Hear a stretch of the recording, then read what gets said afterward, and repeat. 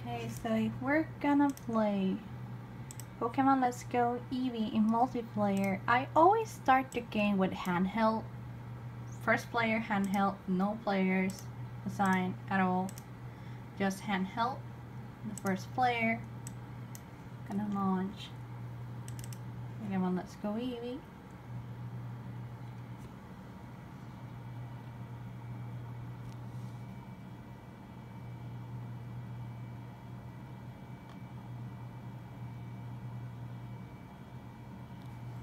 See, right now it's reading handheld, which is this first controller.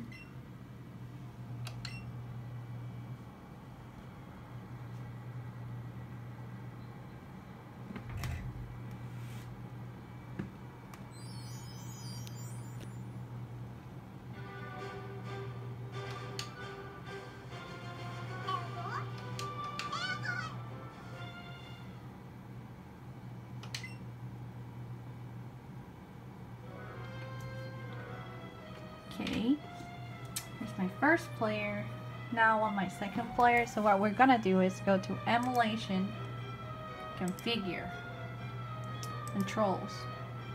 I'm gonna be left Joy-Con. You can see now I'm left Joy-Con.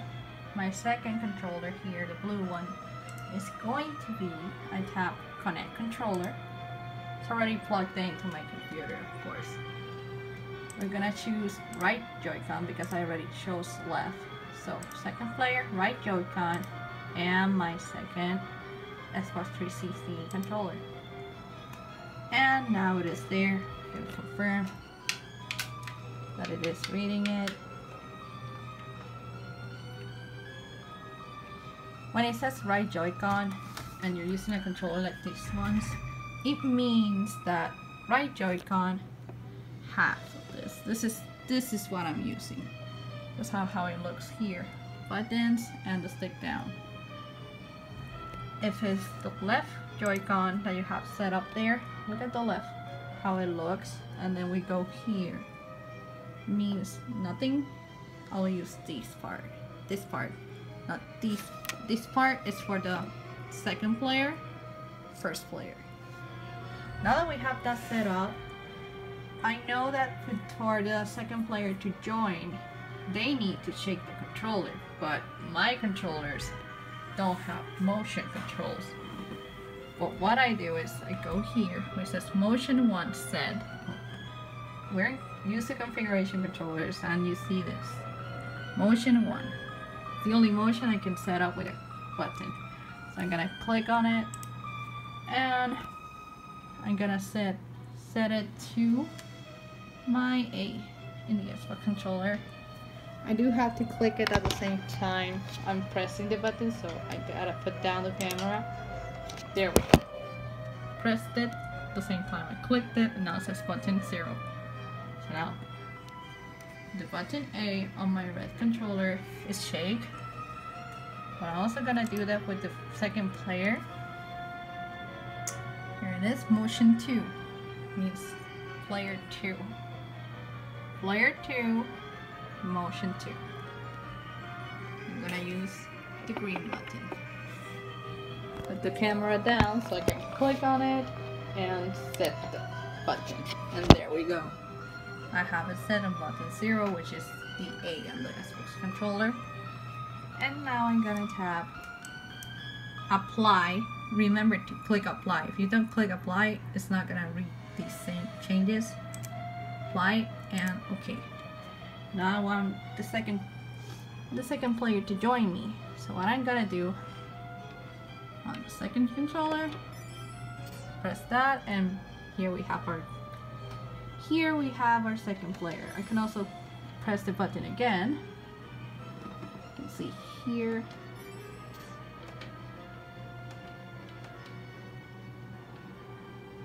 He wants to sell us something right in the middle of the video.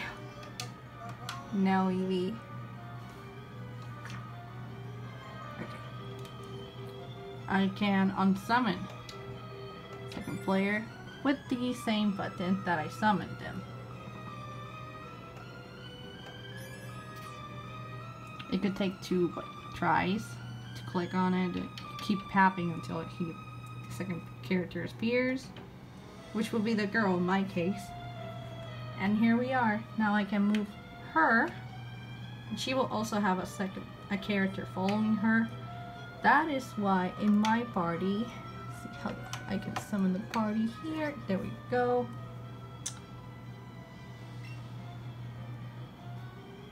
As you can see, they have Vaporeon because I have Jolteon, so the Pokemon following next to the one I chose as the following with the star is gonna be the one for your second player. So if I choose Pikachu, your second player will be gonna be Shadow, which is Gengar. I named it Shadow, and so on. See, we're both playing, and that's how you do multiplayer on this. The catch button, like if you get to a Pokemon battle and it's to catch the Pokemon, not a battle as in like against NPCs. As long as it's NPCs, this works very well. We can both attack, we can do anything. But when it's catching Pokemon, it says shake your motion controls, and it wants us to do something like this, like that. Apparently the shake buttons are not doing that type of shake, so it's not sending the Pokeball. So what I do is run, or I use a Master Ball, and sometimes it works and it ignores that both of them have to throw the Pokeball, and just the first player can choose the Master Ball and it works. But if you don't have Master Balls, then you're gonna have to run, and you're gonna have to catch them and play when you're one player, not two players. But for everything else, battling and the second player following you, that works very well on Yuzu. If you have any other problems with this or another game, just leave it in the comments and I'll try to get back to you.